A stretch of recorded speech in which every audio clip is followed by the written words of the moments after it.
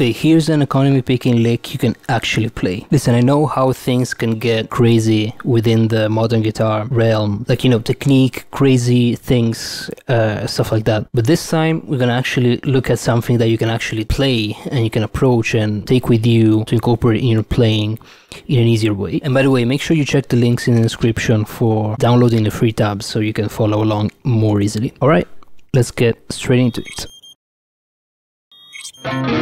You heard the lick at the beginning. Basically, for me, it's like I'm thinking C minor, right? C minor pentatonic, and then I'm sort of using different arpeggio shapes within the C minor pentatonic scale. And there is already a very interesting thing that you can try to understand and take out from this. Here's the thing with licks. If you're able to understand what's behind it, what's behind the lick, and its thinking process, then you're really getting the most value out of it, because then you have ideas that you can use in your own way, in different shapes, different contexts, different keys, and that is actually what is going to expand your playing, and that is actually how you incorporate those new ideas in your playing. Because if you just play a lick note for note, you know, you can play that lick, then you have maybe a cool technique exercise, but you're missing out on the full picture, right?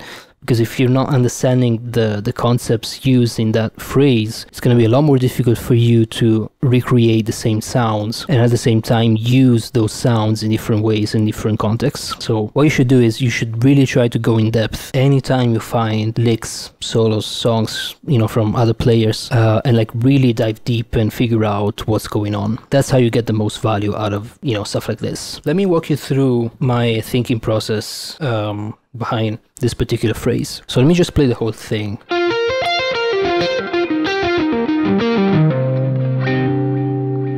Like I said, thinking in C minor pentatonic. If we look at the first arpeggio, for instance,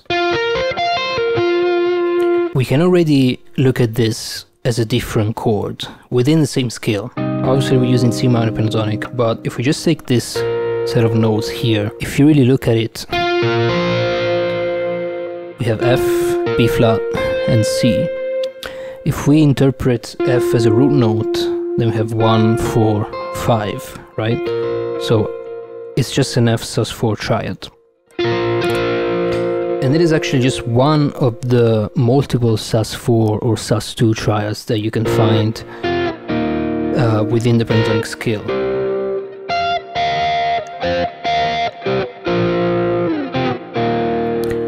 And this is just on top 3 strings, but you know, you can, like, there's loads of them, especially if you down to like add some notes like the 9th or the flat 6. So there's really a lot of them, and if you're able to figure them out within each pentatonic shape, then all of a sudden you have way more colors to use within the same scale. Does that make sense? Now, instead of just thinking basic pentatonic scale, I can think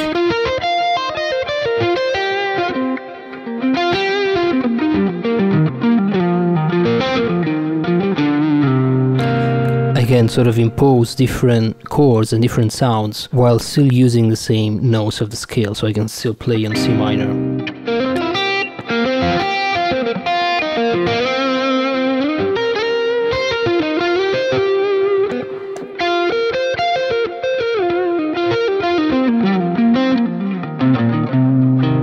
But all of the sounds on the pentatonic scale feels and sounds way different, right? It sounds kind of like a different thing, even though it's the same notes. There's already a powerful concept that you can take out from this lick. You can easily apply this to any other pentatonic scale. Just go and find all those sus4 and sus2 triads basically within that scale. I really don't have a structured way of doing it. I just like to take the intervals and figure out what set of notes fits in the pentatonic scale, if that makes sense. So I just literally go one shape at a time.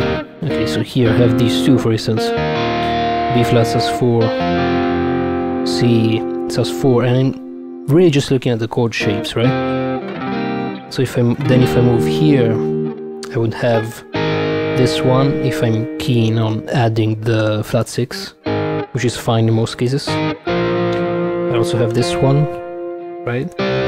this one too if I want to add the 9th. And these two are the same as previously. And then you do the same on the other strings. So obviously it's a lot of work, but that's really how you get the most out of just one idea. And we're just looking at the first 4 notes of the lick. There's still the rest of everything else to look at. So that's kind of the mindset that you gotta get into if you wanna really get value out of learning things like licks, solos, stuff like that. So let's continue and let's look at the next phrase. And once again, I'm gonna do the same thing. I'm gonna try to identify the intervals. And this time I wanna think more like I think of this more like a C minor of some sort. Once again, that's sort of dictated by the first note that I play, and also the fact that if you look at the chord, it's basically C minor with the addition of the 4th. So there you have it. Actually, that's the chord that we're using.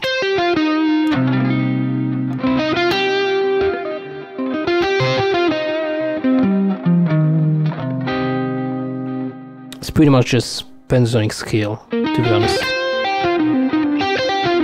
We're just skipping just one note, the 7th. But, you know, it's pretty much the same thing. And then the other one from there, I kind of think of this as an E flat 9. By the way, if you're struggling to like recognize these chords as I talk and as I play them, try to, again, just think of the intervals and try to make sense of what you have in front of you, right? So if you have these notes, ask yourself, okay, what's the chord that possibly incorporates all these notes? That's how basically you find out, okay, this could be a bunch of different things, right? So it could be major 3rd, 2nd, root note 5th, if you want to think of it as an E flat. It can also be in the context of C minor, 5th, 4th, minor 3rd, 7th, and a bunch of different ways you can interpret it. So, but that's the important thing. That's the question is the important thing. So ask yourself, okay, what intervals do I have here, and how do I connect them to the main scale that I'm using? That's the key question that you gotta ask yourself. So from here, then it's just C minor 7, so straight minor 7 arpeggio.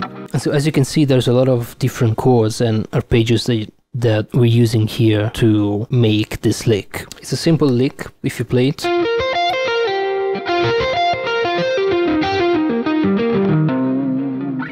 But if you actually go in depth and think about it, there's a lot of cool ideas that you can use in other ways. And then as far as technique, is actually pretty straightforward. It's just economy picking. So you really just want to emphasize, or I guess focus on the economy of motion when you play this. So obviously pick just once per string.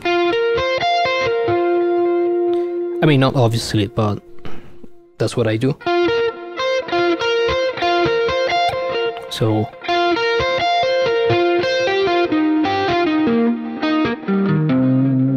and again, just focus on maintaining the picking motion smooth as much as possible. And yeah, guys, that's pretty much it for today's video. Make sure to check the links in the description for the free tabs and a bunch of other free things that you can download and get access to. And I'll see you guys in the next one.